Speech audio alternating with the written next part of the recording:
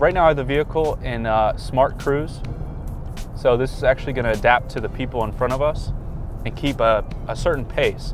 You can set a customized, distance between the vehicles.